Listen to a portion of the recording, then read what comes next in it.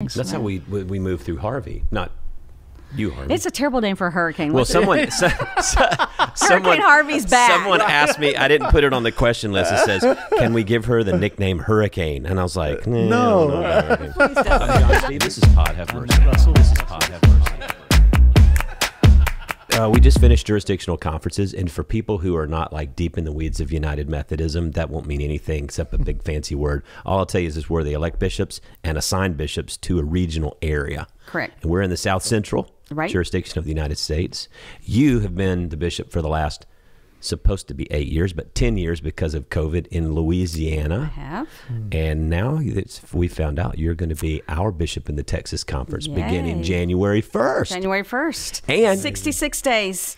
Yes, and you're coming home. I am coming home. So I thought we'd just start, people get to know you, like hear from you, like your story, where are you from, your call to ministry, did you get to be a bishop, and coming back here, it's coming home for you. Yeah, it is coming home. I was born and raised in Big Spring, Texas. You know where that is? It's not the end of the world, but you can see it from there is always how I describe it. Far West Texas. West Texas. Right. Far West Texas, closer to New Mexico than I think it is to the rest of Texas. So I grew up there. I grew up in El Barrio, surrounded by family. I grew up Roman Catholic, and my family was very Catholic. I always say I was a really good Catholic, so I'm a really good United Methodist because of that. Very disciplined, went to church every day, that sort of thing. And probably as I was... toward my senior year of high school, I started just asking a bunch of questions. And in the Catholic Church, you don't bring questions, right? This is it. It is what it is. So I went to the University of Texas. And Hook 'em. Yes. A lot of people will like that around here. Yeah, I went to the University. Both of us went to the University of Texas, so Right. we're all good. My daughter went to Baylor, so we got a little bit of people like something that else. too. So I got involved in some campus ministry. I was that annoying person that knocked on your door and said, do you believe in Jesus? Nice. Yeah, that was me. And I might have knocked on your door if you lived in Jester dorm, that kind of thing. But again, I got involved in a local Baptist student union there on the campus and asked a lot of questions, and it wasn't appropriate for me to ask a lot of questions. I ask a lot of questions. Ask anybody in my family, ask anybody on my staff. I ask a lot of questions.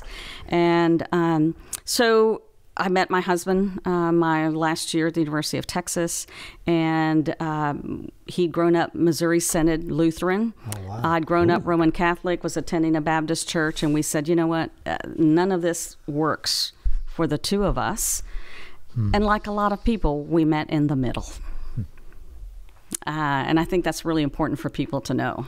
We met in the middle and went to the United Methodist Church. Yeah, because the Missouri Synod Lutherans, they don't play well with others. They don't play well with about others that. at all. And so to come to a place where we could ask questions and it was okay. And it was okay to not have it all figured out. Don't have all our stuff together.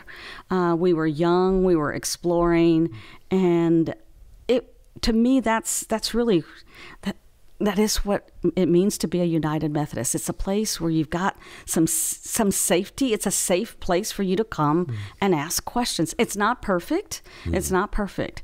But that wide middle that I've always experienced, and that accepted me as a female of color, that had a billion questions, with not a lot of answers and a lot of opinions, I was received in the United Methodist Church. And actually the first church, you'll appreciate this, the first church we joined was Dunwoody United Methodist Church in Atlanta, Georgia. Yeah, Dunwoody. And so we were both working at the time for a shopping center developer, and we went to church at Dunwoody United Methodist Church. That was our first church. We got married in a church in Big Spring, Texas, First Methodist Church in Big Spring, that unfortunately is now a disaffiliating church in Northwest Texas. So, but, I just think about that broad center, and I really believe that's we came with questions. We came questioning our own thoughts, our own identity. Who are we? We're now in this multiracial relationship. How are we going to get accepted in the world? Yeah. And we were accepted in the United Methodist Church. And so, we came back to Houston.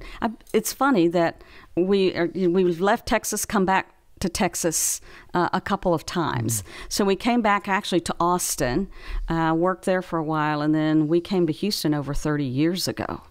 And somewhere in between all of that, when we came to Houston in 1984, we joined Foundry United Methodist Church on Jones Road. Yeah. A new church plant, newish church plant, and became involved there by necessity. The church had gone through a split. Founding pastor had left, taken 2/3 of the congregation with him. Sound familiar? And the remnant was left there. And we had to do everything in the church because there weren't the resources. There were people, about 200 people left. And it was out of that experience of getting so involved in a local congregation. And to this day, I think both of us would say it's the most foundational, exciting ministry we've ever done. We cut the grass, clean the toilets, set up chairs on Sunday, and it's the most exciting ministry I think I've ever done. So Godfrey Hubert took me to lunch one day and said, "Hey, have you ever thought about going into full-time ministry?" And I said, "Well, you always talk about the ministry of the laity." I thought I already was. That's my smart aleck response. He saw you cleaning the toilets. He saw me cleaning the toilets. "Oh, yeah, that's her. Ministry. She can set up chairs. And so it was 1992, and I received this amazing gift of a church that received me, and I went back to school and did the whole 9 yards. I was part of the first Perkins South campus here in Houston. And, it's just been an amazing series of events that have always seemed to align. I didn't wake up every day saying I wanted to be a bishop. This was not, some people do that. I realize that. This person did not.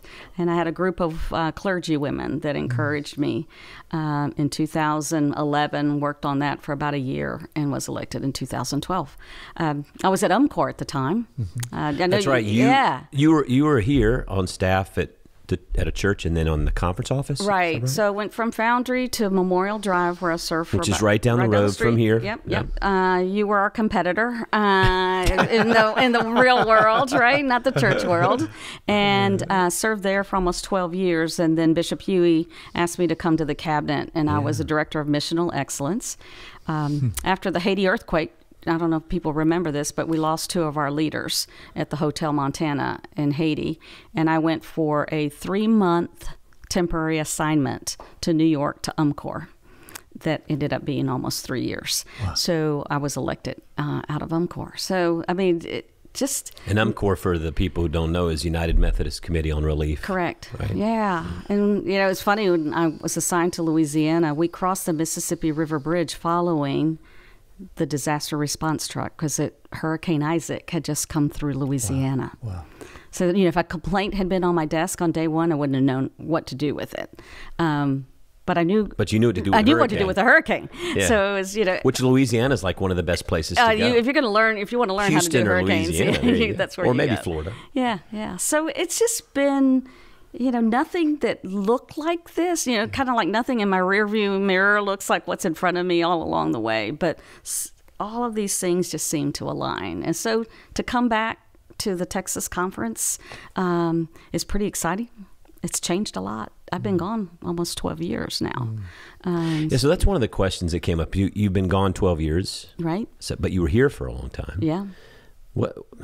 There's a lot of things that have changed. Absolutely. Maybe some things that are the same. You probably have a lot of folks you were friends with. I'm only here 9 years, and so I wasn't here when you were here before. Right. I don't have a long history here. Matt's been here longer than I have. But how does that work? You come back as a bishop. You've got people that you came along in ministry with and you're friends with. And how's it coming back to refresh your things with the things you know and learn the new things you don't? Right. And what do the relationships look like? I think that's going to be an interesting transition because I left and I was Cynthia, and I come back and I'm bishop. And so boundaries are going to probably be a little. Bishop Harvey, by the way. I'm just telling you. Well, Matt and I we go back a lot further than that. So I still call her Bishop Harvey. He does. But we've done a lot of other things together since then. Yeah. So I think there's going to be some boundary setting, but it is, I know my way around. I know the culture. It is a very different conference than when I left. Lots has changed, and it's not just been in the last, 2 years. It's, this is 12 years. A lot has changed in the world. So I think that, we were trying to get on 59 the other day, and that whole exchange is completely different than, I missed it. Right. Because it's completely different. So a lot, not just roads, but a lot has changed culturally and theologically. Really great in Houston. Way. Like, we're going to shut this down. We're going to work on this road. So we want you to take this road. And then now we're going to work on this road, which is the one we detoured you on. So now we're working on both of them. Now at the same time. Yeah, and at that point, we're not even going to get you a detour anymore. Just find your way. Just find your way. But that's a great metaphor for where we are now. Find your own detour. Find your own way. I think that's going to be interesting. Like, you've known her for a long time. Yeah. Yeah, I think from Mercy Street days. Yeah, it's when I met you, and just watching what you were doing at Memorial Drive, and we met each other through conference things, and it's just been really wonderful. Yeah. And then working with you as bishop when you were in Louisiana, I'm really excited about this and about your coming home. Right, it's exciting not to have to start from scratch. Yeah. Developing, I will have to develop relationships, some renewed relationships, some new relationships. I was working on some of the planning for the jurisdictional conference. There were people working on the conference that had no idea that I had ever served here. So I know there's that. Yes. And then how do I manage the boundaries that I'm going to need to set too? I don't want to take advantage of anyone in my relationships, nor do I want to be taken advantage of because of our relationship. So we're just going to, we're probably going to stumble through this a couple times. And that's not uncommon. When you're over people, you want to be friends, but you have to be a boss. That's a hard thing you learn too, is you have more staff. Yeah. And when you're used to being friends and you like being friends, right, there's always going to come a moment where it's like, no, I got to be a boss. So it's better to sort of establish that early on. And that sounds horrible when you say it. Kind of like, well, everybody, we're redefining relationships, Jeff. You answered me, son. No more happy hours with you. But I think you can have a great relationship with people, but also say, look, there's going to be some lines. Right. I don't think there's anything. I think people will honor that. Yeah, of course. Which kind of gets at like effectiveness of vision and leadership. And so, like, as you're moving forward, what are some of the things that you see are on the table for vision and leadership for this era, this season? Well, I don't think church is going to look like anything most of us have known in our past. And it doesn't just have to do with disaffiliating churches. It has to do with long history of decline. Yeah. So this isn't anything new. But, I think about, I love the whole Fresh Expressions movement, for example, of how to be the church in different ways and in different places. And, I always say we own a lot of real estate across the state of Texas. And I know I'm sitting on a big piece of real estate here, but we own a lot of real estate, and in some places we're not using the spaces that we've got. So how do we get creative with the space? What do we do with the spaces that we do have, and how do we embrace the communities that we're not reaching? Over time, we've just lost a lot of people. So how do we reconnect and reclaim that? And how do we experiment? I'm up for experiments, and that means that we're going to fail at some things, and we're going to have to be okay failing at a few things, trying some new things, and figuring out what is it that we need to be, and where are the people, what are the needs. And that's what I hope to do in the first few months. And I know that my runway's very short. I'll get here, we got to make appointments, we got an annual conference 5 months later, blah, blah, blah, blah, blah, and it's like, oh my gosh, how am I gonna, but I want to listen to where the people are, because I think that there's just right now I feel this almost like a pall. And I don't think that's just a Texas conference. I think that's across our entire connection. So how do you meet people's needs right now? What are they feeling? How are they feeling? Our clergy are worn out. and we've got to listen. I'm very concerned. I'm very concerned about clergy right now, and I just think it's time for us to reclaim who we said we were in the first place. Yeah. And what a great opportunity to try some new things, do some pop-up stuff, pop-up church. Let's not go invest zillions of dollars on buildings and land. Let's figure out where we need to be and who we need to be in those spaces. That's great. And new ways of, Matt's really good at this stuff. I know he is. Creative. That's why I'm sitting here looking at him as I'm talking. Yeah, not looking at me. That's why, we brought him back at Chapelwood because, what he does, whatever you call it, a water walker, a dream weaver, there's some people that have the capacity to see things that other people can't see. And that's what you want. And new ways of funding ministry. We're looking at grants ministry and all these sorts of things and getting out in the community. People if Jesus were here, he's out in the houses of sinners and tax collectors if you use the biblical model. You can have church in a what's the Lazy Oaks? Oh yeah, in a pub, in a neighborhood pub. In a pub. And I think the culture now is probably way more okay with that than they would have been a generation ago. Absolutely. We're actually, RVing is a big deal in Louisiana because of tailgating. Okay. So I'm thinking, these $1 zillion beautiful giant RVs, what if we just put them in parking lots around the conferences, just see who would show up. Yeah. What would we do there?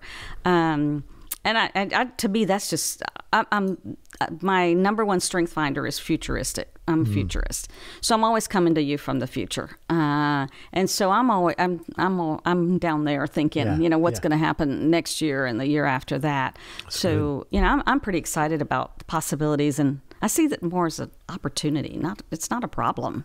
We can get stuck there really easily. So. Yeah, there's been so much negativity. So for people who don't know, our conferences elect delegates to go be representatives at these jurisdictional conferences, and so you elect on bishops, and then you meet. In our meeting, I remember we went around the room. One of the things we talked about is we have some people in our delegation who are in churches that have voted to disaffiliate, and so you had to have some honest conversations about, hey, you're here, you're leaving, you've already voted to leave. It was real honest. I felt there was a holy moment there somewhere, that people felt like this was a good thing that was happening, so we can agree to disagree on certain things. But their spirit was not toxic in the room. And what was fascinating to me was we interviewed. No, we didn't interview. You are already a bishop. We interviewed the new people that were running for bishop a lot. So we elect, and I remember at the end there were two particularly that we talked to and interviewed that were new running for bishop. And I remember one lady who is in a church that's disaffiliating. It's already voted, and she just got weepy, like emotional. And she said, when I hear the hope, when I hear the future, when I see these candidates and I hear their love for Jesus and how they're weaving their faith stories and weaving the scriptures. I don't want to put words in her mouth, but she almost literally said, it almost makes me think maybe we could have stayed together. Or there was this, oh no, I'm telling you, right? I'm not lying to you. You can ask anybody who was in the room, and there was just this, it was emotional. Yeah. And I'm just like, man, like I kind of think we could do it with unity, even though we have different ways of looking at it. But I just say that because that's beautiful. People think, because there was a resolution about, hey, if you're leaving, why don't you just have integrity and go already? Yeah, there's the door. But I'm like, the dynamic nuance. This is the thing about life with other people in churches is it's way deeper and a lot more levels, and there's a lot of variations. That's right. Some people are very traditional on human sexuality, but very socially progressive on social issues, right? Or vice versa. And I thought that was interesting because it led me to think about how we're moving forward into the future, and that there is going to be nuance in relationship. And I thought when we were talking to you, so they announce it on a particular day, it's really kind of I don't know how to describe it. They do it like this everywhere, but it feels like bid day. It is like for it's a sorority fraternity it's thing. Bid day. It's so. Can I say cheesy? So describe it for folks that don't know. All right, so you have representatives, like every delegation has 2 people, and they're on this episcopacy committee on episcopacy, and they go in it's not this, I say smoke filter, it's not like that. They really do collaborative work, and they look for what's best for the jurisdiction, right? But they do all their secret work. You don't know what's going on, and you all don't even know what's going on. I mean, like, Bishop Harvey doesn't know where she's going. She knows she's not staying in Louisiana. She doesn't know where she's going. And there's all these rumors like, oh, well, we think you're going here, or you may think you're going there. And that's where you get in trouble. Dangerous. Where you start getting That's dangerous. mismanaged expectations. And so we had 2 conferences that are going to share a bishop. So there's all these things that are going to be different. And what they do is they start walking out. So that your 2 representatives. Who starts walking out? So from the back room, there's like, just think 3 people. Okay. The 2 are your delegates that are on the committee of episcopacy, and then the bishop and their spouse. So they start coming out like in order. Here comes Arkansas. Here comes Pageants. There she is. And it is. And what happens is, so you don't know. All you know is like the first group comes out from Arkansas, and you see the delegates, and you see Laura Merrill, who was elected as a bishop. No one else. And you hear Arkansas. Woo, it's like, woo, like it really is like sorority. And then they start coming out, and then this other group cheers, and the other group cheers, and the other group cheers, and the other group goes, oh, we didn't see that coming, because it's all right there. So coming out with the delegates of where you will be going. Yeah, and let me backtrack to how we get to that. Oh, yeah, because there's stuff that goes on behind the scenes that I'm not aware of. So, that's crazy. They bring the bishops in to a room. In Oklahoma City, when I was elected, actually, we were lined up in a hallway. And you're in the room. A cattle shoot. And we stood. That's what Bishop Huey said. It felt like cattle. Like you're being shown as cattle. And so Dean and I, all of us are standing around the room. So Dean and I are like, we don't know. I mean, it's taken a long time. So you know that when it takes a long time, what you thought might happen is probably not going to happen, exactly. Right? Yeah. So we're like, I'm probably, his hand is bleeding because I'm holding it so tight. And so in comes Arkansas, and they walk over to Laura Merrill. I think, okay, so I'm not going to Arkansas. Check that one off. And so they just walk over to you. There's like, I would love to tell you that it's just like the sky opens. It's just like, what's up? Yeah. You want to dance? And so Tom, hey girl, Pace, and Don House come up to us and said, are you ready to come home? Wow. And I'm like, oh my God, I never thought this could happen. I really never thought this could happen. And that's it. And you were just gobsmacked then. You were just... what do you say? And then they say, okay, now we're going to walk out there. We want you to say in front of everybody. In front of everybody. And you're just trying to get yourself together. And I was worried about Louisiana. I will just say that. I not worried, but concerned. I wanted them to have a great leader. And so I did watch the 2 people walk over to D. Williamston, and I was so excited. Okay. That's a first. Okay. I was the first, lots of history here. I was the first woman of color. I was the first person of color, first woman of color. And now we have the first African-American woman going to Louisiana. So I got teary-eyed right there. Yeah. And then it is emotional. It's a little emotional. Yeah. So then they walk you out, and they kind of parade you and they just in walk front you of out, so they tell you and walk you out. Mm-hmm. You're processing in real time. And so then everyone in the room, there's the 200, close to 200 delegates, but then you've got everyone who's shown up. Right. That can drive, and they're sitting outside the bar or whatever in the balcony, and a lot of folks from our conference showed up. They would say, like, who's our bishop going to be? I walked out, and I looked over. You guys were cutting up on the front row, which is normal. And I should not sit on the front row. There's a shocker. I should not sit on the front row. I mean, they're texting me during the session because I'm like, I can't even look at you. They were cutting up. I don't even know what they were talking about. I can tell you what it was later. I don't think you don't want to know. And I looked at Jeff McDonald, and I mean, his eyes got as big as saucers. Like, I'm not believing it. Now, none of us, because going back to your home conference is not. I think that's important to shock that, because that's the same. It's the same in Southeastern jurisdiction. You rarely go back to the conference you came out of. That almost never happens. You never can go like right away. Your first, and Bob Farr did for us, but it's very rare. And just because there's just too many lines, relationships. But even then, coming back later, doesn't usually happen. So I think no one was really expecting it. I don't think you were expecting it. So I think that was the moment. It's like it comes out and it's like, wait a minute, is she standing in front of Tom and Don? Maybe she's standing in front of, because you're trying to process, and then you're like, oh, okay, this is good. And let me tell you why I thought it was good, as just purely selfish motivations, because I'm sitting next to some of these guys and they're like, well, we might get a bishop who's brand new. I was like, no. And I was like, well, what does that mean? And they were like looking at me and a couple other folks. Well, it means you're going to have to really kind of walk alongside and help them out, maybe hold their hand and help them. I was like, I'm not doing that. I'm done with that. Working my butt off for the last. I said, I want somebody to come here and knows what they're doing. And my first thing, I was like, wait, Harvey. Oh, hell yeah. Harvey knows what to do. She doesn't need anybody to hold her hand. She can fish. Like, I was like, good job. That's why I was going, yes. Yeah. Yes. And I think it just cools some things down. Coming home, it's like, okay, we know who you are. We've watched you. There's a sense in which we've helped raise you in a sense, and it's like, okay, this is family. Let's put it back together. Well, and I think too, the last 10 years, and particularly the last, I would say 2 to 3, 4 years as a president of the council. I mean, I've been out there in public in a lot of places. So there is no question for some people as to who I am. Now, there's some misinterpretation as to who I am. Yes. And so, people look at, things through a tiny pinhole and paint the whole room that color or whatever.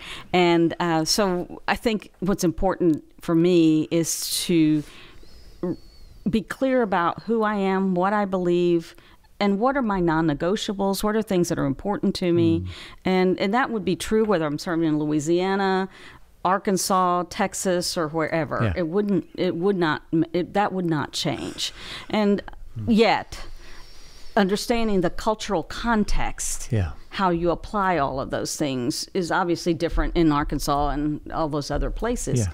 But I think that in some cases I was probably mischaracterized or misinterpreted by some, and I want to make sure that's cleared up. Let's talk about this, because I think this is a big thing, and that's why, while a lot of people, like I'm excited that you're coming, there are some people who have not really been excited about the United Methodist Church, may not be excited about you coming.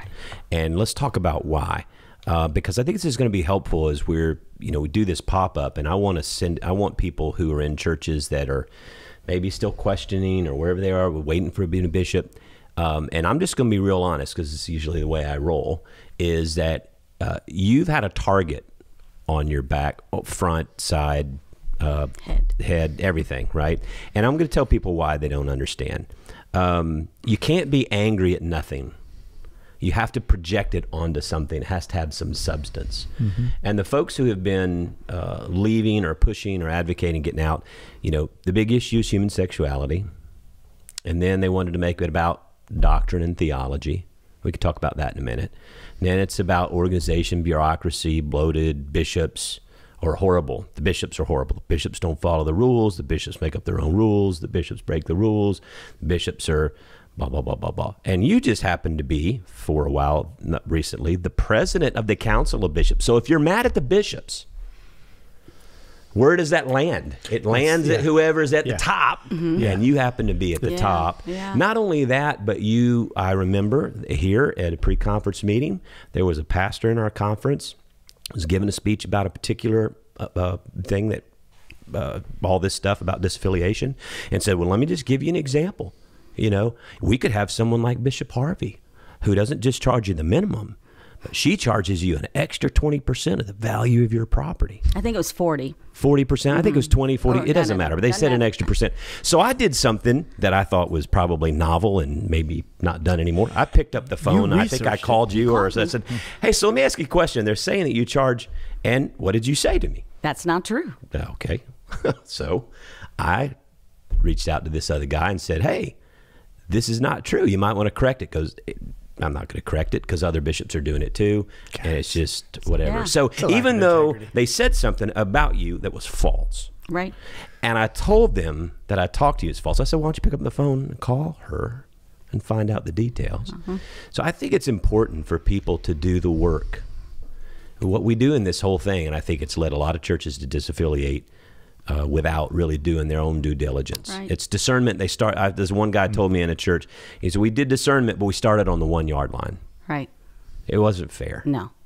And it was, some decisions have been based on fear. Fear of what? And fear, misinformation, or distorted information, distorted facts. So, maybe take one factual piece of information, but take it out of context and blow it up. Like, Bishop Harvey's charging 25 to 40% of the value of your property. Not true. And by the way, I can't do that. That's a trustee decision. Even if I wanted to, I can't do that. Yeah. So there's just been a lot of that, and I have been the target. And you wouldn't believe some of the things people have said about me, to me. And it's interesting because sometimes I'll read something somebody said, and I'm like, God, I didn't know that did that. Who is that person they're talking about? I didn't do that. So, I do think that I have been mischaracterized as being, some radical left-wing something or other. And I am not that. I am not that. Talk a lot about the big tent, about having room at the table for everybody. And my God, if our table's not big enough, let's make it bigger. Get rid of the table and just make us, add more chairs. Yeah. And that has to do with who I am. I mean, how I was raised is there was always room. And I'll just give you this little story. My mother's love language was food. And so when you came to our house, it didn't matter. It didn't matter when you came, what hour, didn't matter. You came and there was a place for you at the table. People came to our Thanksgiving dinner. I did not know who they were. So my home was built on, and I'm telling you, my mother's dining room table was no bigger than this table. And there was always room at her table. I will never, if we ever become a denomination that becomes so exclusive or inclusive that we become exclusive, I don't want to be a part of that. So when I say big tent, when I say there's room at the table, when I say I believe that everybody has a voice, everybody deserves to be loved and heard, I really mean it. And if I said anything or did anything otherwise, my mother would come back and haunt me, and that would not be good. That would not be good. So I like when you say it, that's not exclusive, but also not so inclusive that it becomes inclusive. Yeah. And we talked about this in our meeting with you, because there's several of us who are traditionalists and compatibilists. As Bishop Mueller says, he likes the word unity, traditional unity candidates or whatever. And I think originally what's happening is the church is trying to create a narrative to say, hey, we want to be more inclusive of people who have been excluded, particularly LGBTQ people. All right. And so we're figuring that out. But in the meantime, having that conversation and working toward that, now you have people who are traditionalists who are saying, well, now I no longer have a seat. Right. Now I no longer have a voice. Now I'm being pushed out, which is what a lot of folks have said. And I guess I still think that there are going to be millions and millions of traditionalists who are going to still be in the United Methodist Church and moderates. How do you speak a word to them? I know it's hard coming at this, but this is where the battle lines are right now. Sure. Because I don't want to be dismissive of folks who have been excluded for so many generations. Right. But now folks are being forced with this false dilemma that if you're a traditionalist and you believe in traditional interpretation of human sexuality in the Scripture, you can't be United Methodist. Right. Anymore. There's no room for me. Yeah. I mean, if you really think about who we are as United Methodists, we've always been that broad center. Yeah. We've always, Wesley, got sideways with the Anglicans for it. So, it's like how, this is our DNA. It's who we say we are, that we're inextricably connected. We cannot say to the other, you don't belong here for whatever reason. Toe can't say to the foot, I don't need you. So I just think that has been who we are. That's part of our DNA. That's part of our history. It's who we say we have been. And so now to go here to say, well, there's no room. And I don't want to be in a church that all believes the same thing or has to check all these boxes in order for you to be a United Methodist. remember back to, that's why I came here, because of that. I didn't want to have to be able to agree with everybody on everything, and that my opinion might matter. So I think that we will be a better church because those traditionalists stay. We can't go all right, all left. That just has never served anybody well throughout history. Wesley was not either or. Wesley was yes and so to give people this sort of binary choice, I just don't think that's who we are. And I hear these churches that are going independent. Well, that's an oxymoron, to be an independent Methodist. Wesleyan. Yeah, There's a an church. independent I Wesleyan. think there's a church named John Wesley that's going independent. Well, I don't want to get into that. No, I know. I'm just saying I can. You can, but I'm not going But to. there's a lot of churches There's a named lot- John Wesley that are going Going independent. Yeah, which there's is a lot crazy. of churches that are choosing that route. And, my favorite part of the Book of Discipline is not all the rules in the back half. My favorite part is in the front part of the me too. theological task. Yeah. Your doctrine, your effort, your that's the Social other thing principles. too. When the human sexuality thing, what people don't realize is that conservatives in America, even people who are Republican or lean Republican in their voting, you look at the acceptance or at least allowance, right, for LGBTQ inclusion. It's much higher. I mean, we're talking about now getting to the 60s, 70s percentile. Sure. And so what happened was you go in the room and say, we have to leave for these issues. And most people, even conservative folks, are like me, are like, I don't leave over this. Right. So then we had to make it about theology. Right. So now you're not Orthodox. I'm not Orthodox. Right. I'm not evangelical. I don't have a high view of Scripture. I don't really believe You in don't the believe Bible. in Jesus. Yeah. And I don't believe in the divinity of Jesus. I don't believe in the virgin birth. And even though you say they're there in the Book of Discipline and it can't be changed, their big thing now is like, well, what good is it if you have seatbelts if you never put it on? Yeah. Or, yeah. Well, the other target is we're going to change the articles of religion. Well, it says clearly these articles will not be changed. I mean, why? But we're not really going to believe them. We're not going to believe them They're going to be anymore. in there, but you're not see, really gonna look believe at them. this. Look what they've done here.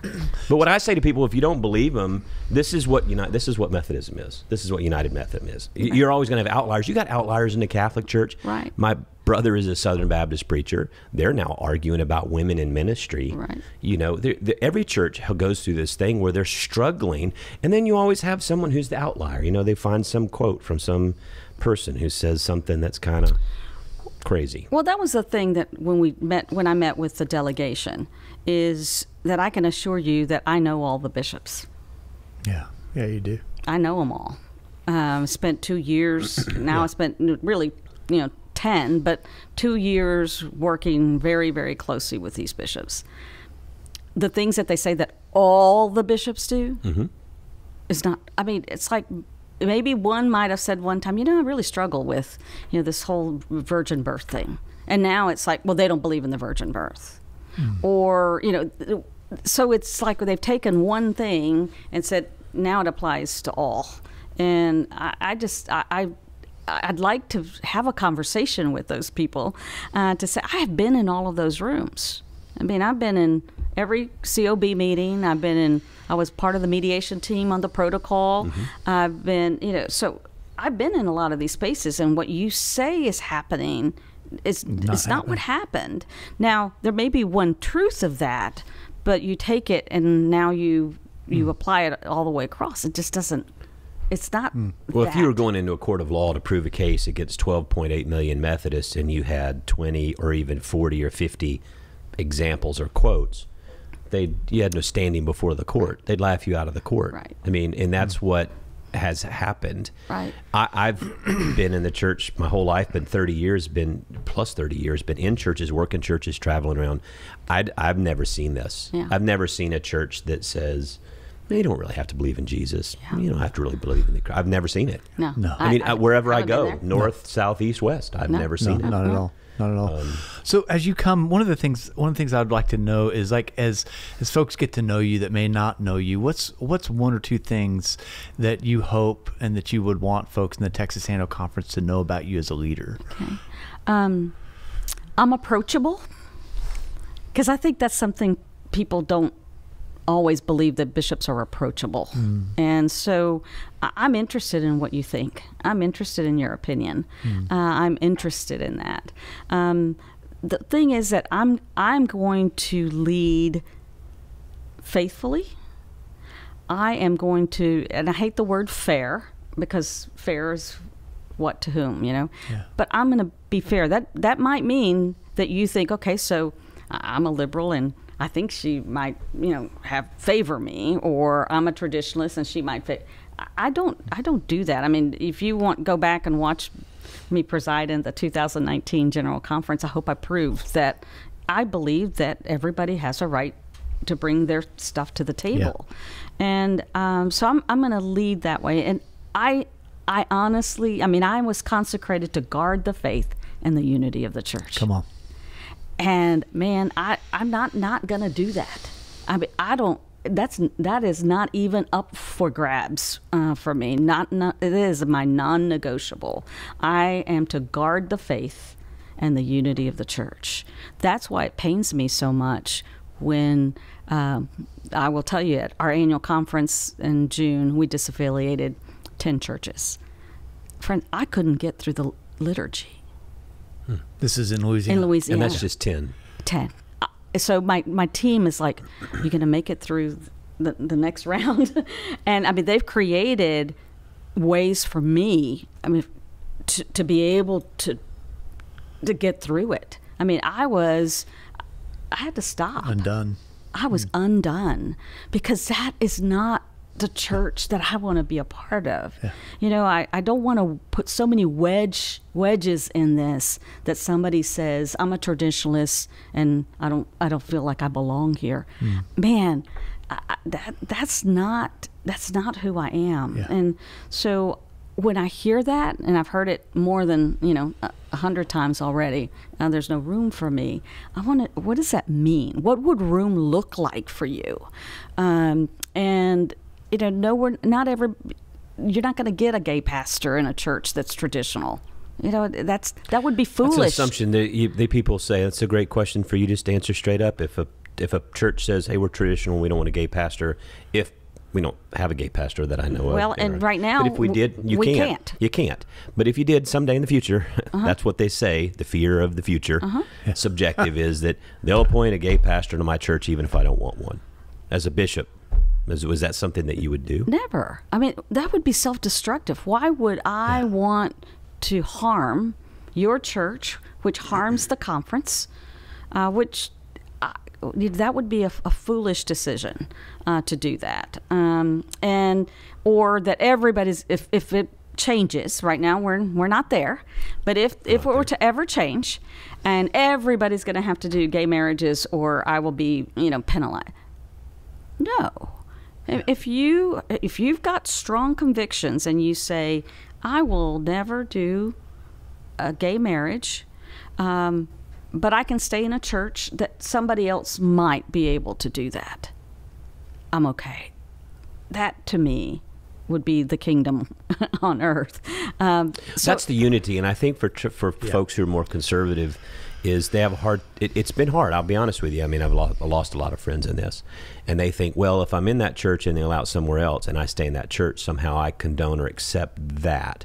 And I try to make the case that, when you read Jesus at the dinner at the table with sinners and tax collectors, it doesn't mean that he's condoning their actions, right? But he is condoning the worth of the people, and he is condoning the importance of being at the table with them. And we can't be able. It's hard for us to separate that. It is because unity is really not a high value for us. That's not uniformity. Unity is not uniformity. That's right. And because it's not an idea either. It's a set of relationships. Right. And this is where I think that we've moved away and using words that unity always has a story to it. Yeah. It's always relationality.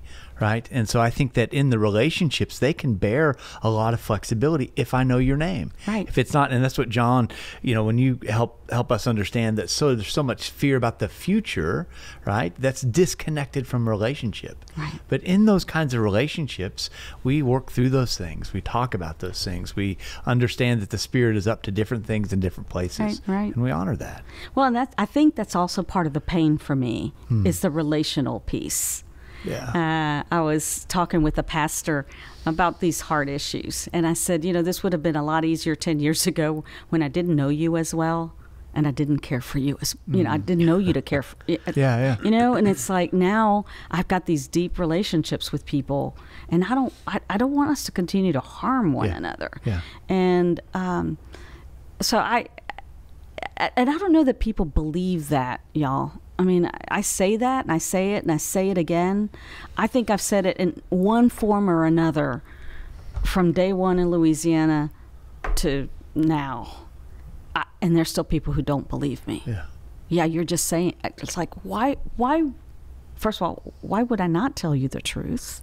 And what is, and then I start, it's like, what is it that I'm saying that I'm not communicating here, or that you can't believe?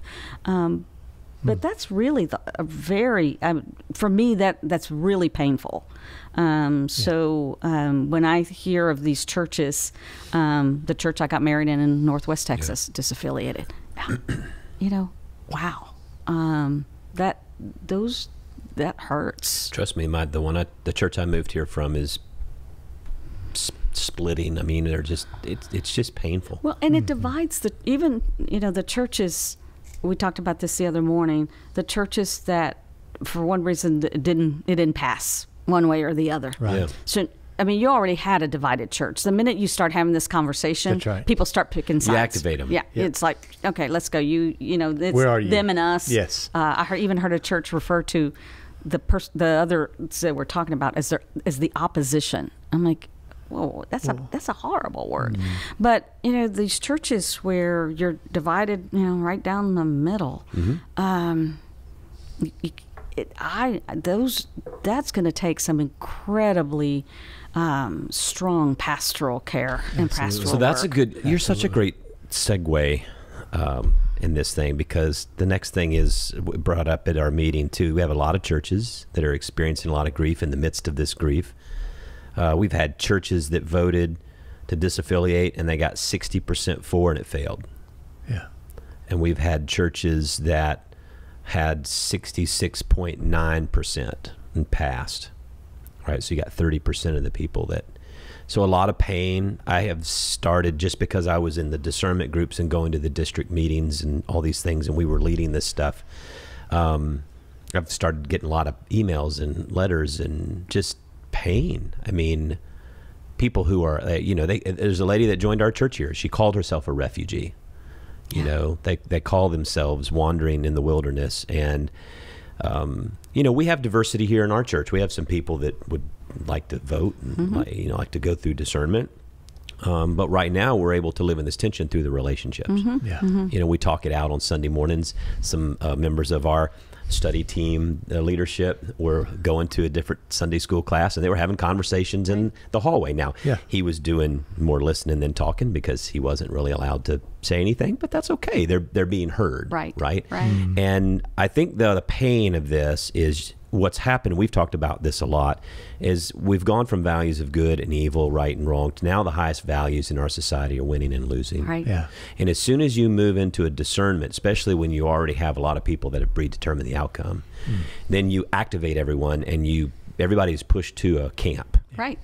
So you've created division, which is the devil. That's right. In my opinion. Yeah. How do you see yourself as a leader helping through this grief and this loss that you're going to be coming in right in the middle of a lot of this stuff? Yeah. It's and this is, if anything, a lot of things wake me up at 3:00 in the morning, but this is one of how do you mend relationships? How do you serve a church? I actually had a woman in a church that had left one of those churches in Louisiana that voted to leave out of the 10 at annual conference, went to another church that's now in this process again. She wrote me this letter. I cried. I mean, I just read her letter at my desk, and I thought, wow. And I had to say to her, we'll help you find a home. We will help you find a home. So there's that. And then the pastor's leading in that. Not everybody can do that. I mean, that's just tough slugging. One of the things I was thinking about the other day, and I was talking to someone, is this like crisis response stuff, like, you know, when there's an unfortunate shooting in a school and they bring in all the crisis counselors, you know, do we need to do some of that kind of work? Yeah, that intervention team. Yeah. That intervention, deep work, because some of these folks are really, I mean, they're devastated. Absolutely. And I have a young pastor in Louisiana right now that's leading a church that is, and she's staying, but the church is working toward disaffiliation. She's a young pastor, wise beyond her years, the way she's handling this. But I worry about her. Absolutely. And then I worry about this woman that's joined now 2 churches.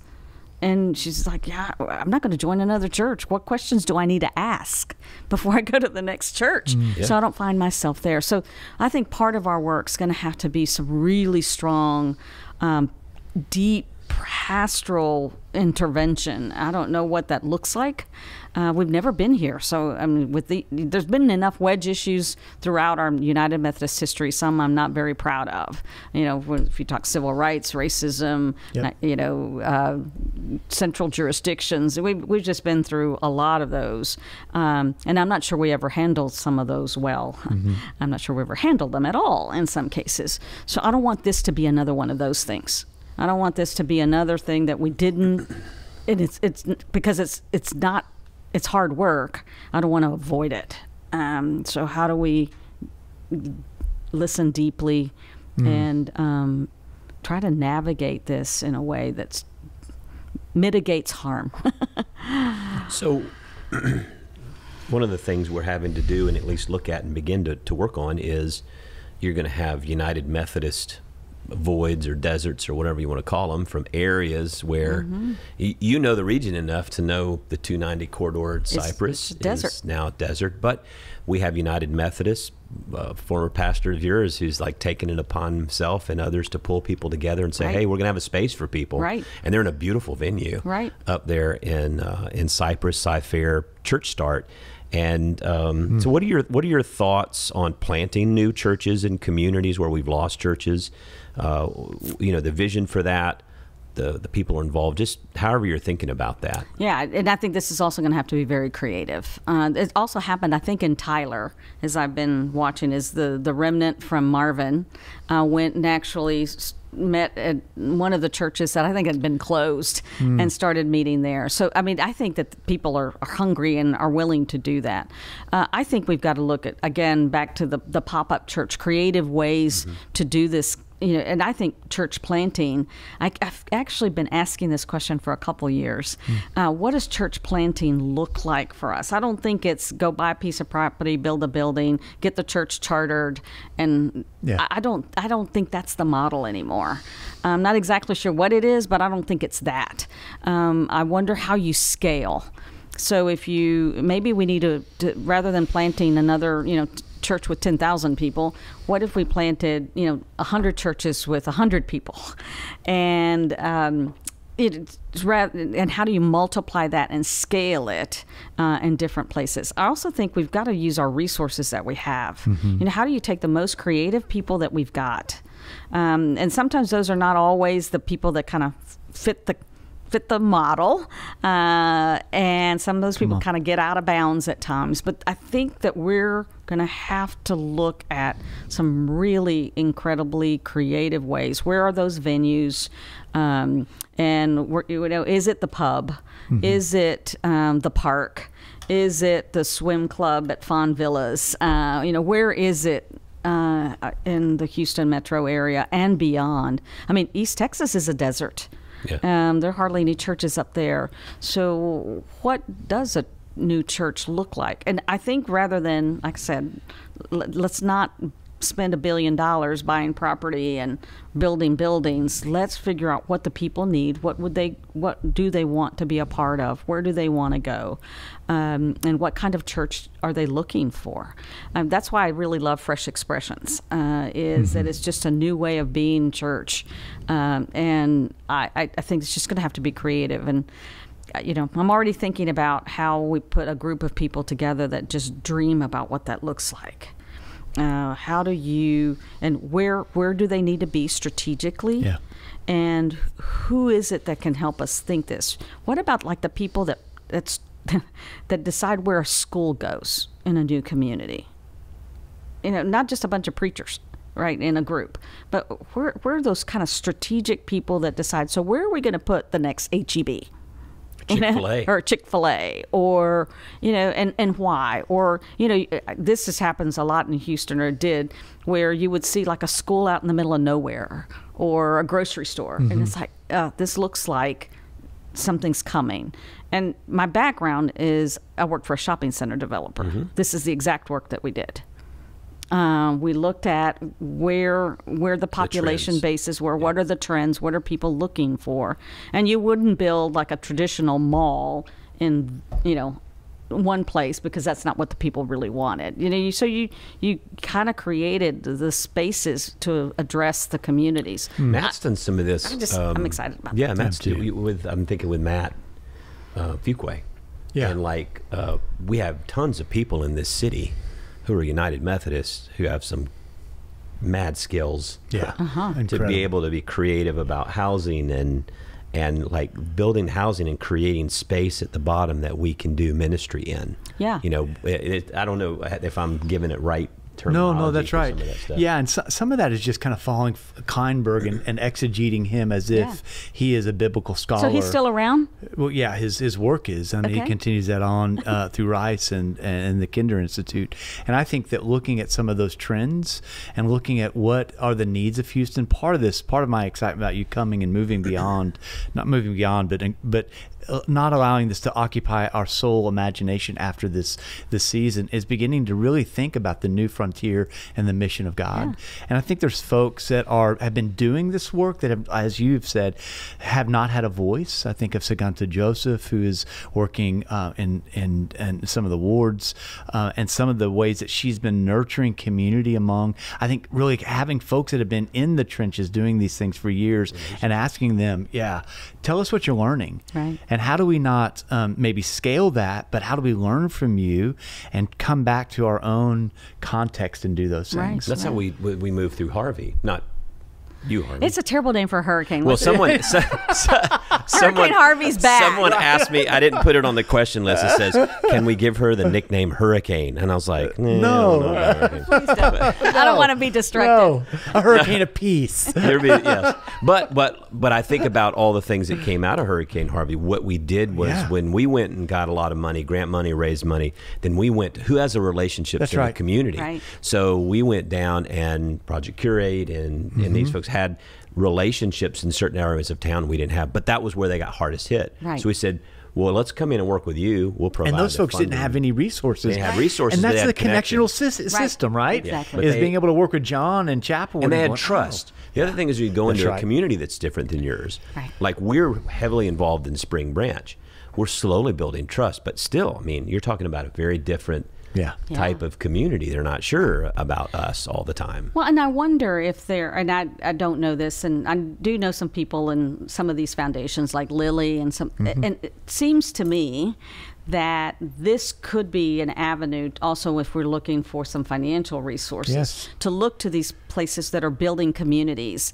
And maybe it's not your typical churchy kind of groups, but what about, I don't know, I'm making this up, Procter and Gamble or some, you watch some of those commercials, like, you think, oh, I want to be a part of that. And then it's somebody that makes, soap. Yeah. But that's the kind of work they do, is to really address communities in need and the needs of the community. So I think that's some of the creative work. And our pastors are tapped. And I really would love to figure out how to create like an advisory council. I mean, this is a huge city, and the Houston metro area and beyond. 6.6 million. So every resource we need, I think, is here. I just don't know who all those players are. And so how do you get those big players to the table that really care about communities? And I'm not just talking Houston. I mean, we've got to look, beyond Houston.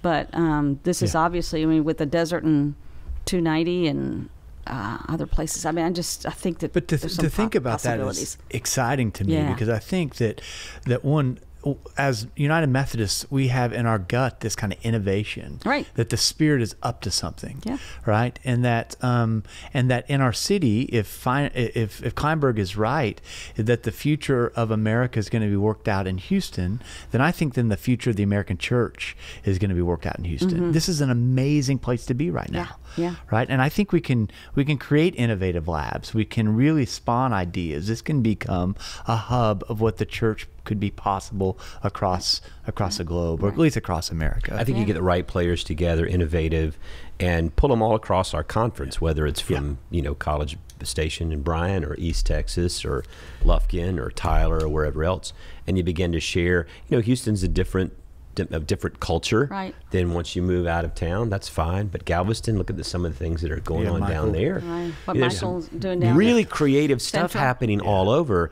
But you got to think outside the box, and that's why we've talked about this hybrid. We're going to have pastors that may not have places to land. And maybe we have some financial resources that we can find or come together, and let's appoint them or park them, work with a church like Chapelwood and say, our job is not to get you a job for the rest of your life. Our job is to prepare you to be cutting edge ministry, right. Yes. And put together a team and then launch you out, right. Wherever that is, to go wherever you need to go. Yeah, I think the new 21st century circuit riders. Right. And where are those places for the folks that, where are the Chapelwoods? Where are those churches that can really raise up those kind of leaders for us for the future? And I don't know what the conference resources look like right now. I will soon. But I have some hunches and I have some information, but I've not seen it with my own eyes. I've just heard it with my ears. Yeah. So I want to confirm that. But how do we deploy the resources that we do have? Because they're going to be limited. They're not going to be what we had before. And so what are the best ways for us to deploy the resources that we have for the greatest outcome that we need in order to meet the needs of the people? So how does Chapelwood then, birth another community somewhere by raising up a leader within your congregation that says, you're right, John. They don't come here to be here for the next 20 years, but how do you prepare them and send them on? We were talking in our executive team. It's like, okay, look, if you're looking, let's find out where some folks are. I call it parking, but developing. Soft landing. What is it? How are we developing to retrain them? Yeah. It's like job training. Like, how do we retrain you to go do this new work somewhere else? Because I've heard more pastors that I said that have been kind of in between limbo and want to stay United Methodist, and I say, hey, would you want to go plant a church in whatever city? Oh, no, I don't plant. I can't plant or whatever. And I'm like, that's the kind of mentality. Because my first thought is, you give me a pub, I'm in. I'll plant.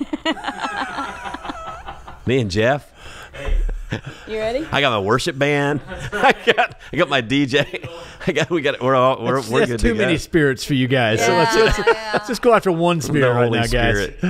What do you think about Hispanic congregations? What's the biggest surprise for me when I came from Georgia? I thought Houston. It's over 50% now Hispanic of the city. I know we're talking a lot about Houston, and there's a bigger conference, but I think across our conference, you've got a lot of diversity here as well. But we don't seem to do well with Hispanic ministry. Yeah, I think, and I don't think that's just Texas. I think that's just something that we're learning still how to do, and because Hispanic ministry so diverse within itself. So you've got your Mexican immigrants, you've got your Hondurans, you've got, and when I came here, by the way, went to the conference staff and on the cabinet, Hispanic ministry was in my portfolio. And so I remember meeting and getting, kind of in the folks getting in arguments. Well, you don't know what it's like to be, from Honduras. No, I really don't. I'm not. But, so there are that diversity even within the community, I think is part of the challenge. Yeah. So I do wonder whether there's an opportunity, with the population, what it is. I think the assumption is that all Hispanics are Catholic or all Hispanics are conservative. That's not always the case. So how do we find out where are the people? They may not ever come to Chapelwood or to, wherever. We're going to have to go to where they are. I'm convinced of that. And because I realize that in a Hispanic culture, regardless of what kind, your community, your home, once I come to your house, we're friends forever.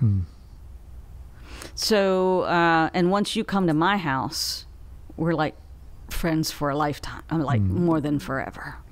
So there is something about coming into your place that's really important. So I think we've got to think about where is the equivalent of the pub in the pockets of where Hispanic Latinos are living. And so how do we go where they are rather than expecting them to show up somewhere? I can't wait for you to come and see Spring Spirit, baseball, and then our campus on Campbell Road. Yeah. We're doing Is it the old wasn't that an old church? There was the branch we had out there a long time ago. But I mean, so what we did is we said, okay, here is a ministry started by a guy from Chapelwood and donated. The land was donated by Chapelwood, and the guy's like, he's getting it done. Yeah. He's reaching hundreds and hundreds of kids and families around baseball. That was him coming out. And so then we had this other campus, and we tried Hispanic church and just didn't work, and it didn't work. And we said, we had soccer fields. Yeah. So we thought, well, we'll do it. We're like, no, can you do it? And he's like, yeah, well, let's try it. Yeah. And so I think the new way of saying you have to like have your hand in everything, or you have to run it, is you really have to find the right partners who share the values you do. Yeah. And then you join together. Yeah. And I think we got to do more of that. Yeah. I mean, so Friday night worship, kids come, our Joseph Rios, who's the over happiest place Generaciones on a Friday night congregation over in Spring Branch goes, and it's just mentoring families, and so there's stuff happening. But you can't think that old traditional, let's start a church in a building, like you said. It's going to have to be really different. Yeah. Well, and I haven't used a lot of my Spanish for the last 10 years in Louisiana, and so I'm going to have to. It's gotten a little sloppier. So it's actually been great to be at jurisdictional conference. Just being in Houston, where everywhere I go, if there's a Spanish speaker, I feel sorry for them because. I'm go to El Tiempo. I'm just going to start speaking Spanish. That's what I do. Kimmy at El Tiempo, I said, I only want you to speak to me solo en español. And he does, and I don't understand half of what he says. But, there you go. Hey, I got toilet paper for a guy at the hotel. Was trying to ask one of the service workers for toilet paper, and he couldn't figure out how to say it with his, 8th grade Spanish. See, you helped. Hey, I only have one or two more, and then we got to go. But and how would you handle, and I don't know when or if this happens, how would you handle a church or a pastor that's disaffiliated and at some point within the next year, 2 years, 3 years, whatever, decides they'd like to come back? If a pastor leaves the United Methodist Church, the way back in is to the DCOM, which is a district committee of ministry. Mm-hmm. And the DCOM decides whether they can. And they have to begin processing. So it's not like they come to you and say, "Please give me my orders back," or whatever. And it doesn't happen that way. And so it's the board of ministry that manages that process to re-credential them, I guess is the right word, in order to come back. And so that's not like an automatic. And I know I've had this conversation with pastors. It's not like, okay, I want to come back. I don't make that decision. Yeah. Because remember the board of ministers, the executive session of the clergy vote when you leave, and they can vote you back in. They vote you back in, and the only way you can do that is to go through the board of ordained ministry. But the question behind that question, I think, is that there's folks that get out there and they think, oh, this is a wilderness. I want to come back home, and maybe this is home. That's a possibility. Yeah. And going through the things that they have to go through, that's a possibility. And we would welcome folks that want to become United Methodists again back into. There's a process, absolutely. What about churches? Yeah, churches are a little tougher of a deal because that has to, goes through. I would imagine it would be like a new church start, a new church plant, going back to the church of board, the district board of church location, and coming back in that way. So it'd be like if any independent church came and said, we want to be United Methodist, there's some process that I'm sure they can go through. But I guess the thing that I would want to say, and to just put an exclamation point on what you were saying, is there is a way back. Yeah. There is a way back, and not through a bunch of folks beating reeds at them, and it's not punitive. The walk of shame. It's just the process. This is not like no, you don't have to do that. The Game of Thrones. Game of Thrones. The Game of Thrones, right? No, but that one. Like good Methodists, there's a process for that, and that's why when I meet with pastors who want to withdraw, because you don't disaffiliate from the United Methodist Church if you're a clergy person, you withdraw. And that language is really important, and what that means. And so it's I want to make sure that they know you can withdraw, but you got to think about things like your pension and your health insurance, and you've got 2 little ones at home. Let's talk about this. So this isn't a decision that ought to be taken lightly. And so I've had many one-on-one conversations with pastors. They get a letter from me in the process. So I know it probably feels like we have a lot of steps to go through, but we do, and how they withdraw, what they say, who the letter goes to, and then there's a way back in. That's what I've always loved about. I was on the board of ordaining ministry for like 12, 13 years before I came to Texas, and what I always appreciated, because I remember, I'm not going to say who it was, as I love him dearly. He was our bishop, and he was really mad before leading into General Conference. He wanted our board of ordaining ministry to submit legislation to like do away with the due process, so they could just not appoint pastors, because the guaranteed appointment sort of thing. And it's hard. This. It's hard when you have ineffective pastors, or pastors that just aren't any good, and they're elders, and you have to appoint them, and And so I got it. But what I said was, we have a process. We have due process. And he said, John, it's hard. It takes a long time. And I said, yeah, that's right. It should. But you got to have the backbone to say we're going to go through this process. And that's what due process is. When you move out of our system, you lose that. You don't have any due process. Right. Your church can say, you know what, now that we're independent, Matt, don't want you as our pastor anymore. Cut your hair. Or whatever. And there's no process. You can't call the district superintendent. You can't. Like, not relationship. Like you can't. They don't have midnight called SPRC meetings without the pastor. Right. Their book of discipline doesn't allow that. Like a shotgun board meeting of the book, board of deacons at the Baptist church, and you come in the next day and your office is cleaned out. and I'm not saying that, but that happens. Right. Absolutely. When you look at the tenures of pastors, they say, well, the average tenure of United Methodist is like 3.4 years or something like that. When you look at a Baptist, like 1.5. Right. So I don't know. I think to me, the due process is when they talk about bureaucracy and institutionalism, there are things in there that protect people, because sometimes people need to be protected. Right. I say sometimes. I mean a lot of times. Right. People need to be protected. Yeah. And I think what I always tell churches and clergy is that the process seems unwieldy, and it's complicated, it's complex, but it's the best process out there. Yeah. I mean, the due process protects the church, it protects the pastor, it protects the congregation. So I don't. It is hard. I wish it was faster and all of that, but I think our process. You're right about protection, but it not just protects the clergy; it protects all the parties. I remember years involved. ago we had the first time ever in the history of South Georgia we actually went through a process and we removed someone due to ineffectiveness. That's a hard one. It is a hard one, and you know what? It took a long time, a lot of meetings. I was on the executive committee of the board of ministry.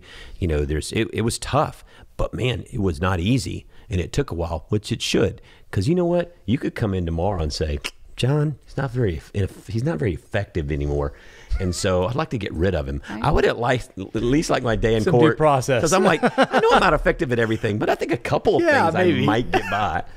So yeah, that was the whole thing, because there was this fear. It's like, oh well, you're just going to kick everybody out if they have a bad appointment. No, this guy had been in 7 appointments in 12 years. Right. Right, and had a trail of bodies behind And collateral and damage. And so And then it gets to the clergy session where everybody in that room Right.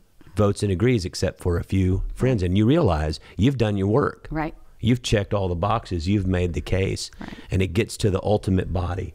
And they're like, that's right. Yeah. This needs to happen. Well, I used to also have a real different opinion about guaranteed appointments. But I know why we have. I mean, the protection that guaranteed appointments offers persons of color, women. Yeah. I think it's worth the complicatedness of what you just described. Yeah. In my opinion. I mean, it'd be great to say, you're ineffective, clean your office out, hand me your keys.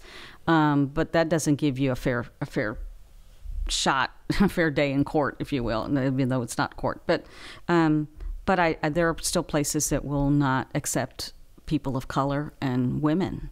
And if it were not for guaranteed appointments, they'd have nowhere to go.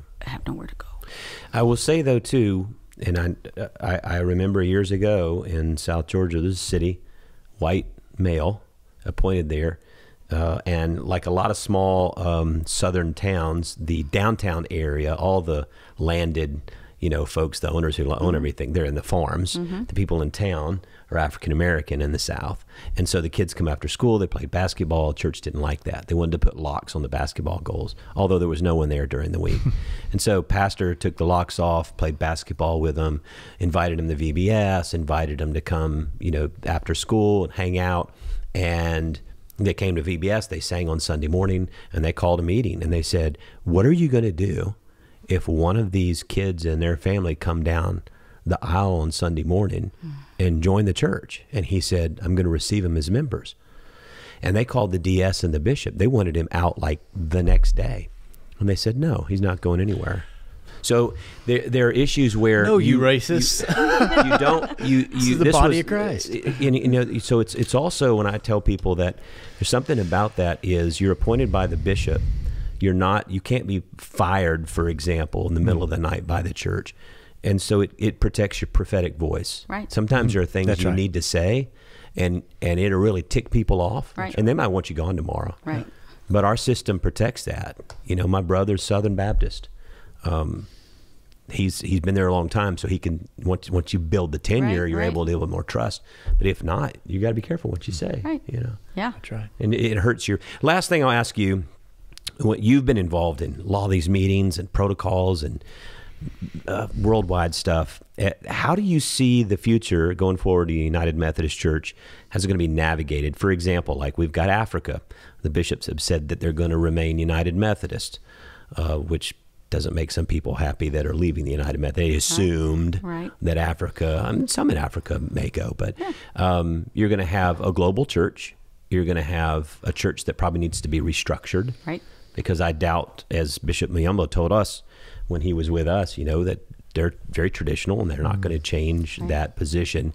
But he's very open to some regional redefinition. Right. What are your thoughts, just real quick, about if you had to draw up and had a crystal ball, what does the United Methodist Church look like, as far as we operate organizationally?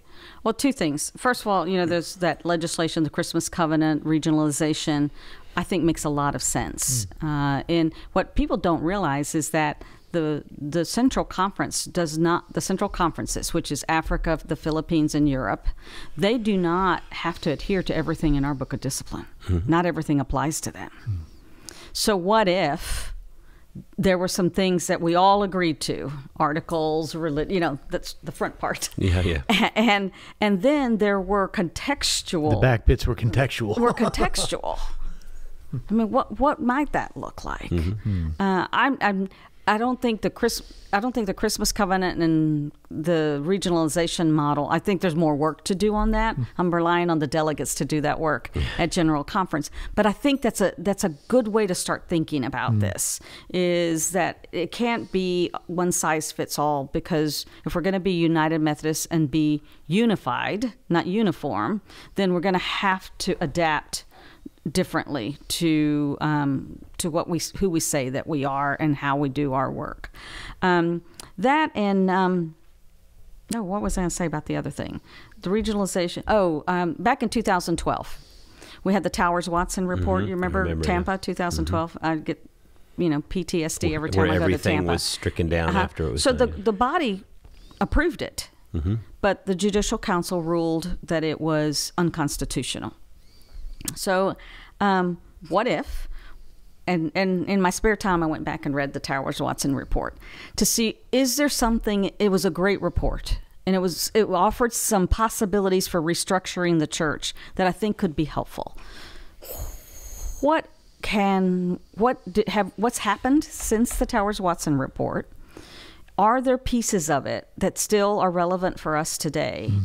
What were the things exactly that the Judicial Council ruled unconstitutional? Can those be addressed now? So I'm thinking about that. I also will say that we have had an unhealthy relationship with General Conference. It didn't happen, and we all like, oh my God, what are we going to do now? Nobody was doing anything, and we've all continued to make disciples with or without a General Conference. So how is it that, what can we do that does not require General Conference action that would help us structure a church for the future, especially given where we are now? So kind of three facets. How's that piece? Go back, look at the Towers-Watson report. Are there pieces of that we can resurrect that make sense today? And then let's look at this regionalization Christmas covenant model, which actually came from the Christmas covenant came from the Central Conferences, came from the Philippines. And how can then we start doing some earnest work toward that? I don't think the structure that we have currently is sustainable. No. A friend of mine, Jeremy Pridgeon in Alabama, West Florida, he wrote an interesting article, and I'll have to send it to you, but it's about how really the annual conferences have ceded more power and authority to the General Conference than really the Book of Discipline allows or makes space for. And so that we're the ones that put more focus on General Conference, because the annual conference is the basic body of the church. Says that in that book. So I think it's interesting to figure all that stuff out. So what's one thing I didn't ask you that you'd like for folks in the Texas Conference to know about you? Or just say to them. I'll just ask for patience in this transition. I'm going to have to relearn some things. I'm going to have to unlearn some things that I thought I knew because this is a different place. That was one question I forgot to ask. What? What's something in Louisiana in your last 8 to 10 years? You may not want to answer. If you don't, just say no, and we'll do the sign-off. We can always edit this part out if we want to. Dean, you have anything you want to add? Dean? Okay. Just, all right. Where's something where you maybe failed or you misstepped or you didn't do something or didn't turn out that you thought, man, I learned that, so next time I go somewhere, that's a lesson I take with me? Yeah, probably early on, I should have paid more attention to our African American churches and clergy. In looking back, I will say that that's something we've worked on it, but I don't know that I sat down and truly listened, and so that's a sin. I mean, I'll just admit to that. Yeah. The other is I put together a group about 2 years ago, after 2019, at a table that had equal number of centrists, progressives, and traditionalists. And it was we started with, how it started was, I just by nature, I was spending more time with the centrist progressives, that's the leaning, than the traditionalists. So I had a meeting with the traditionalists, 8 of them. And I said, I haven't spent enough time with you. And I need to hear. I need to be with you. I need to understand why you are, why you are who you say you are and how you see the church. And after a couple of those meetings, they said, what we need is to invite a centrist progressive to come with us. So I said, you pick who you want. I mean, I'm not going to get involved in that. And so those 8 people each of them brought a person. Wow. And they brought a centrist progressive with them. Louisiana is a very small conference, doesn't have a lot of influx of people from the outside. So these are people that grew up together, know each other, have been, youth group together, so they really knew each other. And we had some really powerful conversations. So I had this thought that we'd come to annual conference and they'd have this beautiful resolution that, kind of sounded like, we'd sing Kumbaya at the end and we'd all, kiss and make up and it'd be all fine. And it didn't quite work out that way. And I regret that it didn't. But what I learned is that my outcome, what I thought I wanted, like that beautiful Kumbaya resolution, was really not what was important. The meetings that we had when we sat around the table and people talked about their own pain, their own experiences, was worth it all. Yeah. But I had an idea that this is what, ought to come at the end. Yeah. And it didn't. And, but as I look back, I realize that the most valuable thing that happened is those people coming to, just the courage to come to the table. Yeah, Spirit was up to something. And then to talk about and some of them shared some very personal reasons why they were where they were. And so they at least I believe they heard one another. Yeah. Did it change an outcome? I hope it changed some hearts in the process. But, I was thinking about that the other day because thinking, that just didn't work out the way I wanted to. And then as I thought more and reflected on the conversations, it was more than what I wanted because of the conversations that occurred at that table. So, conversations are currency of change. And so I just, and change in the church happens sometimes it's glacial. And so I just have to, I may not see it in my lifetime, but I've got 6 years left to serve, and I'm going to do everything in my power to move this church forward, even if it feels glacial, if it feels like we still have 1 million miles to go. I want to 6 years from now, I want to say, I made an impact here. You did your part. I did my part. Yeah. And I have a good friend that reminds me always, God's middle name is surprise. And so I'm prepared for the surprises of the Spirit. Amen. It's okay. I appreciate you coming and doing Thanks. this. This is you were fun. in town before you got out, and it came up, and everybody was like, we really need to do something like this so that people in our conference can get to know you. I hope so. That's not just one of those standard, hi, I'm Bishop Cynthia Harvey. Yeah. I'm glad to be coming to the Texas conference. Yeah. Those are nice, too. I'm sure you'll do one, and if you do, it'll be really nice. Yeah, well, and maybe you can, can we make a deal here? Yeah. Maybe after a few months, we talk again. Oh, yeah. This won't be the last time. So that, we can and we can get you in person, which is good. We can communicate, what I'm learning. That'd be great. What I thought I knew and, I was totally wrong about. One of the things that's great about podcasting is you can go back. It's like journaling. Yeah. Like we started this in February 2020, and there's like the first or second where I sit here at the table and go, hey, Matt, you heard of this thing called coronavirus? Yeah. It's so good. And like when we went through Harvey, when we went through pandemic, and so, I don't journal. I don't write. I'm not going to write a book. But now I can go back and like when I'm old in the nursing home and I can watch the podcast. Yeah, that's right. There's one thing I will say. Yeah. I'm okay being wrong. It's taken me a long time. Dean Harvey. My husband has taught me that I don't always have to be right. Yeah, that's a hard one. It's really hard. What's your Enneagram? I think I'm a 9. Okay. No, I think I'm an 8. Sorry, an 8. And I rely on my 9, that's hard for 8s and 3s to fail well. And I always feel like I grew up believing that you got to be right. It's a justice streak. Yeah, it is that justice streak. Which is good when funneled. I'm an 8. I wing 7. Yeah. Oh, I wing to the 9 just because. I wing for fun. Yeah. That's why I want to go pastor a pub. So that's why we get along, because you're an 8. But Dean has taught me. 8s are really good when we're healthy, but when we're not healthy, operating Lord. unhealthy, It's bad. it's not good. So I don't have to be right. That's good. good. don't have to be I right. do. So I'll offset that. Maybe for that's you. why you're No, you here. don't.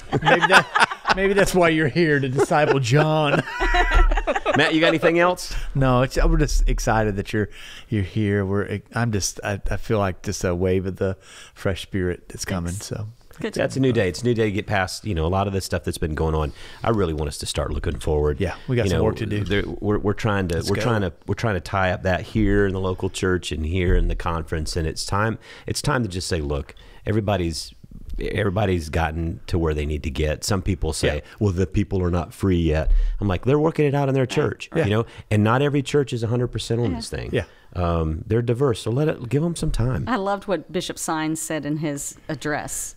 I'm tired of walking in the wilderness. We know where we need to go. Yeah. No, I totally agree. All right, well, it's been thanks. fun. Well, I'm John Stevens. I'm Matt Russell. I'm Cynthia Fierro Harvey. And this is Pod Have Mercy.